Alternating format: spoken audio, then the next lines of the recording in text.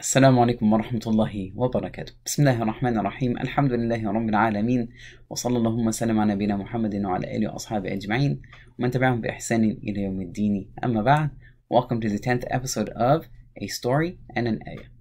Today, inshallah, I would like to share with you two verses from Surah at-Tawbah, and they are verses 101, 102, and 103. Allah subhanahu wa ta'ala in these verses, He says, وَآخَرِينَ اعترفوا وآخرون اعترفوا بذنوبهم خلطوا عملا صالحا وآخر سيئا عسى الله أن يتوب عليهم إن الله غفور رحيم خذ من أموالهم صدقة تطهرهم وتزكيهم بها وصل عليهم إن صلاتك سكن لهم والله سميع عليم. So the interpretation of these verses is that Allah subhanahu wa ta'ala says, وآخرون اعترفوا بذنوبهم. There are others who have acknowledged their sins, they admitted their sins. خلطوا عملا صالحا وآخر سيئا. They have mixed righteous deeds with bad deeds. عسى الله أن يتوب عليهم. Perhaps Allah subhanahu wa ta'ala might turn to them in forgiveness. إن الله غفور رحيم. Indeed, Allah subhanahu wa ta'ala is forgiving and merciful. Before I continue, I would like to point out something that is very beneficial, inshallah, over here. Whenever you see in the Quran the word عسى الله, perhaps Allah, and I know it's translated as perhaps, but as Allah over here, the scholars tell you that whatever comes after it, it means that Allah subhanahu wa ta'ala will do it. It's not perhaps or maybe. No, it means as Allah means Allah will do it. And this is from the generosity of Allah subhanahu wa ta'ala. So in the context of this ayah over here, it means that perhaps Allah subhanahu wa ta'ala will forgive him. It means that He will subhanahu wa ta'ala forgive them. The second verse, خذ من أموالهم صدقة تطهرهم وتزكيهم بها. Take from their wealth a charity that by which you would purify them and increase them. وصل عليهم, and invoke Allah subhanahu wa ta'ala's blessing upon them. Make dua that Allah subhanahu wa ta'ala will forgive them. إن صلاتك سكن لهم. Your invocation, your dua is a source of a reassurance for them. It's a source of tranquility for them. والله سميع عليم. Allah subhanahu wa ta'ala is hearing and knowing. So what is the story behind these two verses? Let me give you a bit of a context of a background so you can better understand the story behind these two verses. So this has to do with the time of the Prophet ﷺ when he was in Medina, when he had received news of the Byzantine Empire that they have gathered a huge army to attack the Muslims. So the Prophet ﷺ, rather than wait until the army reaches Medina, he decided to ordered the Muslims to go out to meet them in a military expedition. So the Prophet ﷺ, in a summery day, a day that is extremely hot, in a time where the people of Medina were suffering from some of the lack of nutrients and food and crops, he had ordered them to prepare themselves for this long travel journey. Now this was a time of hardship for them. They didn't even have enough sustenance to take them throughout this whole journey, enough food and supplies for them for the entire journey back and forth. And so some of the companions of radiallahu anhum, they tried their best to prepare for this, but they all had a bit of a shorthand in being unable to provide for themselves. But still, Allah subhanahu wa ta'ala had ordered us to obey the Prophet ﷺ, and so they intended to obey the Prophet ﷺ. So he had ordered them to gather and let's leave. In Medina, there were also people who were considered munafiqeen, hypocrites. What this means is that they outwardly profess Islam. Outwardly, they claim to be Muslims. But inwardly, in reality, they're harboring disbelief. They're harboring hatreds to Allah and His Messenger. But they don't outwardly say it.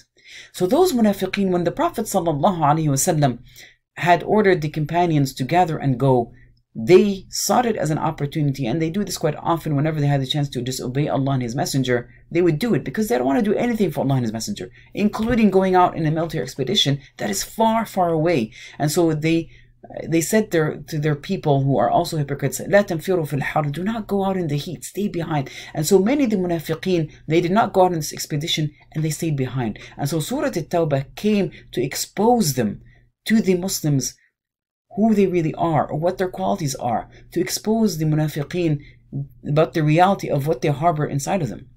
And so many of the people who had stayed behind were in fact munafiqeen. However, there were some Muslims who were truly Muslims, they did stay behind. And it's not because they were hypocrites, but it's because they were distracted by worldly benefits, or they were distracted by worldly gains, that they told themselves, I will follow the Prophet ﷺ in a day. Let me just finish this and I will go out and follow the army. And sure enough, the Prophet ﷺ, on his way back, when they heard news, those individuals, they realized the grave error and mistake and sin they had fallen into, that they disobeyed the Prophet ﷺ. They allowed worldly benefits and gains make them disobey Allah and His Messenger. So what did they do? This is what these two verses have to do with. So it was mentioned that a handful of the Sahaba radiallahu anhum, among them was a person named Abu Lubaba, when they realized what an error they have committed, what a huge thing that they have done. They disobeyed Allah and the Messenger, and what's their excuse? They have no valid excuse.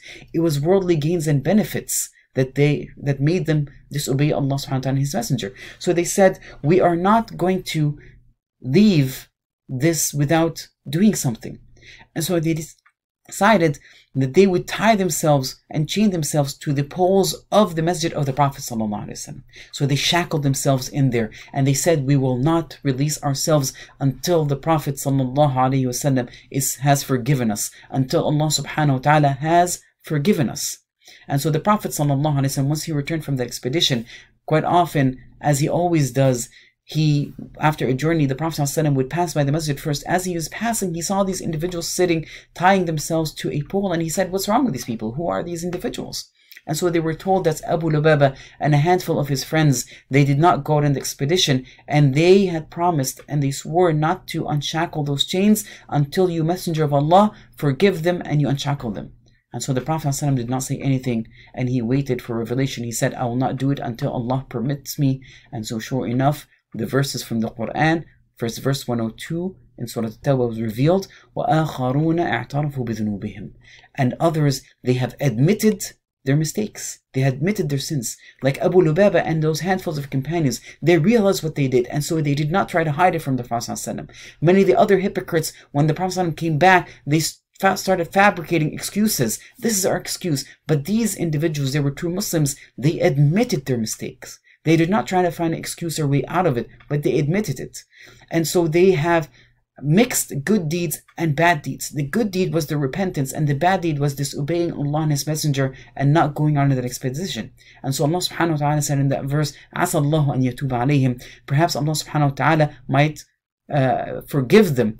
وَاللَّهُ غَفُورٌ إِنَّ اللَّهَ غَفُورٌ رَحِيمٌ. Allah subhanahu wa ta'ala is sure, is forgiving, all merciful. And so the Prophet ﷺ, when he received this verse from Allah subhanahu wa ta'ala, he had informed them that Allah subhanahu wa ta'ala had forgiven you. But Abu Lubaba still refused to unshackle his chain until the Prophet ﷺ would release him with his own blessed hands, because he wanted to be rest assured, he wanted to be calmed down and confirm that the Prophet ﷺ truly has forgiven him and that Allah has forgiven him. And so the Prophet ﷺ, sure enough, went there, and with his blessed hands he removed the shackles from Abu Lubaba. Is that the end of the story? No, it isn't. Abu Lubaba is still not content, and so he decided, I want to do something that will make sure that my sin has been cleansed. So him and some of his people that were with him, that were tied together, they took some of their wealth and they came to the Prophet ﷺ and they said, it is this world that has distracted us, that made us disobey you. Take our wealth as a charity. But the Prophet ﷺ once again refused. He said, not until Allah orders me. And then the next verse came down, which is verse number 103. It orders the Prophet ﷺ to وَخُذْ مِنْ أَمْوَالِهِمْ صَدَقَةً تُطَهِّرُهُمْ وَتُزَكِّيهِمْ بِهَا. Take from their wealth a charity by which it would purify them, that it would elevate them in ranks, that it would elevate them in reward. وَصَلِّ عَلَيْهِمْ. And so Allah subhanahu wa ta'ala even ordered the Prophet ﷺ to go further. وَصَلِّ عَلَيْهِمْ. Make dua for them.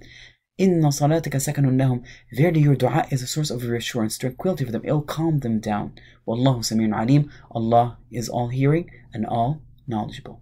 That is the story behind those two verses. But what are some of the lessons we can learn? Well, for one, we can over here learn that it's very important for us not to let worldly pleasures or gains prevent us from obeying Allah subhanahu wa ta'ala and His Messenger sallallahu alayhi wa sallam. The Messenger of Allah and Allah subhanahu wa ta'ala should be the most important things in our lives. They should be the most beloved things to us. So much that we would not allow anything to prevent us from obeying Allah subhanahu wa ta'ala and His Messenger, including worldly things. These companions of Allah over here, they realized what happened. They realized that the worldly gains prevented them from following the Prophet ﷺ. And so they realized the importance of this lesson, that they should never do this again. We know that Allah subhanahu wa ta'ala's commands and the commands of the Messenger of Allah, they all come from Allah subhanahu wa ta'ala, the most wise and the most knowledgeable. And so we need to rest assured that all of Allah's commands and all of His provisions have an important purpose and wisdom, and that's to bring for us all that is good for us in this world and the hereafter, and at the same time prevent all that is bad for us in this world and the hereafter. And this, if we understand this, it will allow us to obey Allah subhanahu wa ta'ala. It will make it easier for us to obey His orders, even when it conflicts with some of our desires. It means that whatever we desire this moment will lead us astray from and away from Allah subhanahu wa ta'ala. And we shouldn't do that. But as human beings, obviously, we might make mistakes. We might be deceived by this world. Its glamour might distract us, and it might convince us to disobey Allah and His Messenger. And if this happens, what should we do? That's the second lesson. We should never ever make excuses for ourselves, but rather we should admit our mistakes. We should admit our sins. This is important because admitting our sin is the gateway to repentance. It enables us to go back to Allah subhanahu wa ta'ala and say, "Oh Allah, I admit my mistake. Forgive me." Because repentance has prerequisites and there are conditions, and there's three of them. The first and most important of them is that we regret our sin. We regret our mistake, and without admitting it, how can we regret it? So that is the first prerequisite. The second is that we have an intention to never go back to that mistake. And the third is that we stop that sin immediately. And so when we admit our mistake and we admit our sin, it enables us to do all these three things. Because then if we try to make excuses, really that blocks us from going back to Allah subhanahu wa ta'ala. It blocks us from asking Allah subhanahu wa ta'ala to forgive us. And so this is the second lesson we can learn. The third lesson, inshallah, we can learn from this story is that if we ever fall into mistakes, one of the best things we can do to cleanse our sins is to give in charity. Allah subhanahu wa ta'ala had mentioned this in the Quran over here, to take this charity from them.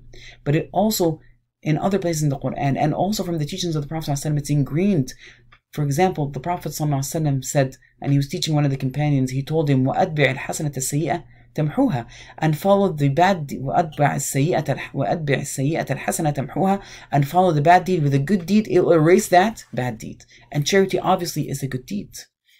Allah subhanahu wa ta'ala in the Quran said, إِنَّ الْحَسَنَاتَ يُذْهِبْنَ السَّيِّئَاتِ, verily the good deeds, they eliminate, they dissolve away the bad deeds.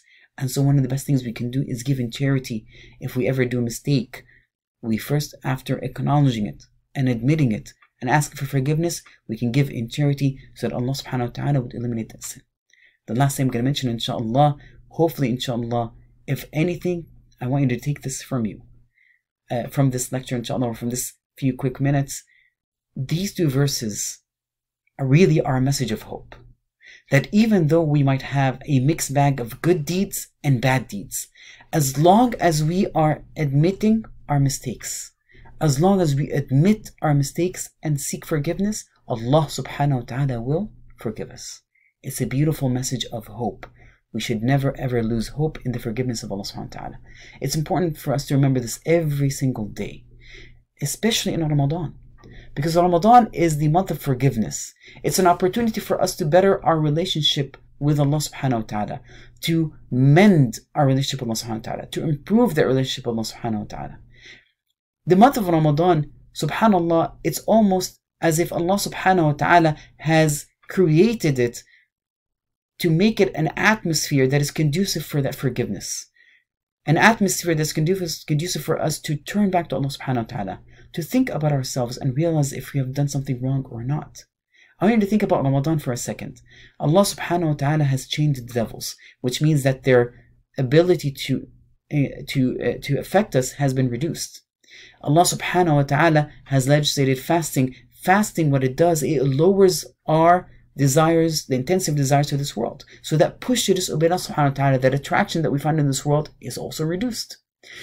The fact that there are more acts of worship More prayers and reading Quran, what it does, it cleanses our sins and increases our rewards. So consequently, it increases our level of Iman. It brings us closer to Allah subhanahu wa ta'ala. The gates of hell are closed. The gates of Jannah are opening, meaning this is an immense mercy from Allah subhanahu wa ta'ala that He will forgive our sins.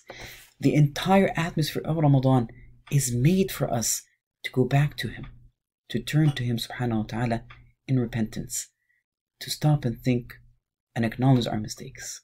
I ask Allah subhanahu wa ta'ala to make us among those who win the favor of Allah subhanahu wa ta'ala during the month of Ramadan, so that we would attain a forgiveness that unshackles us from the chain of hell, so that we would be able to soar to the highest levels of heaven.